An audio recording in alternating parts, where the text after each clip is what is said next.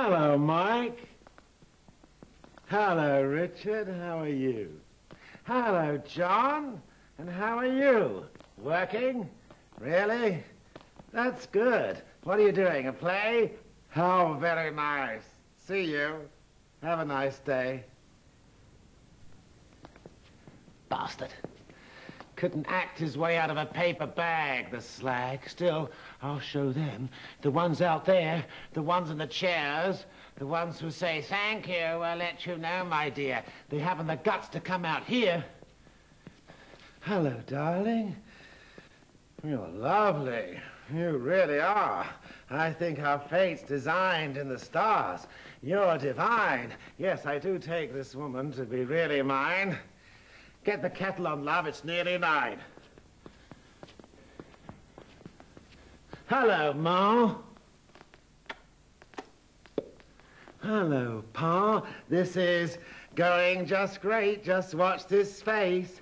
So why can't they get you a commercial or two? Sorry, Ma. That's not what I have in view. That's not for me. That's for the others, not men of quality. I saw you last week on the TV playing an astronaut but couldn't see your face. I rang Auntie Betty. My son's on TV! She raced for them. But when she got there, you were off the air. Ta-da, Ma. Ta-da, Pa. Yes, darling. I'm as happy as... How can you doubt? I haven't kissed you in weeks. Well, sometimes you forget. Stop nagging. I'm trying to work on my text. If I don't work soon, I don't exist. That's a feeling these days. That's beginning to persist. Hello, Paul. How are you? Oh, I'm glad to hear you're pulling through. Glad to hear that all your efforts are beginning to bear fruit. Is that the word? Hello, man. How are you? Working? Directing? For TV? Oh, that's cool. Well, don't forget me. Your old chum from school. Now, how did he flogged his ass, succeed the weed, join a club, all rub shoulders in the bar? The ones who can't do it, the ones in chairs, the ones who say, thank you, we'll let you know, my dear. Hello, darling. I'm home.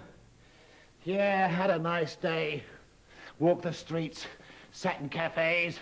Get a job! I'm an actor, you bitch. I've got to be free. I've got to be fit for the time when someone says, you're it. No one phoned? You sure? You were all day at home? Here is a piece which describes the journey of a man through his life. So one is trying to condense that period of his life into a short piece called The Actor, of which this is a small excerpt. In order to do that, I had the idea, which was taken from an exercise by Marcel Marceau called the walking on the spot. Very familiar, as you've all seen from every mime, every street artist, in every city. And he's walking, and as Marceau walked, he saw people passing by him on either side. And it was funny because he saw big people he shook hands with and little people, and he was able to create his universe. So I had the idea, when writing The Actor, that the actor is going through his life without a stop, that it's almost an inescapable conclusion that this particular actor will get nowhere, but he will keep going through his life, people passing him, until he reaches his demise.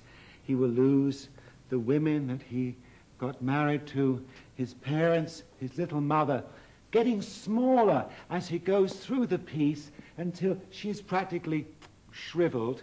And then the father, who for this particular actor was, in a sense, the critic, as many fathers are, of their children becoming actors.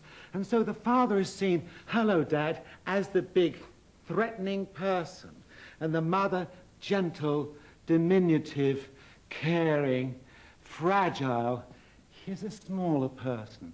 So then by using the technique symbolically, just the walking, I was able to create the idea of the man going through his life, which wouldn't really have been possible in another way.